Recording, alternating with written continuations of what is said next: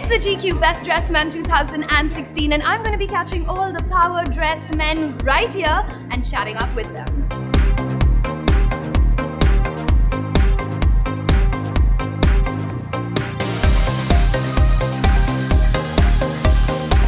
I think I was really bad and I had no idea about style when I was growing up. I think I'm still figuring it out.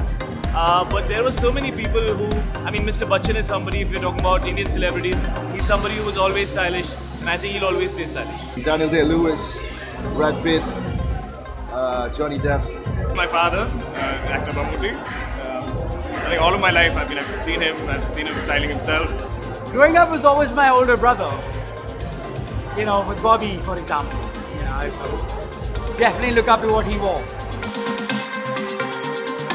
Power and style go hand in hand. It's got to be a mix of power and style. I think you should be able to carry whatever you wear with enough power and enough style to mix both of them perfectly. Yeah, I prefer style more than power because I think when you have style, I think power comes on its own. Power has its own style, and that makes powerful people that much more fashionable.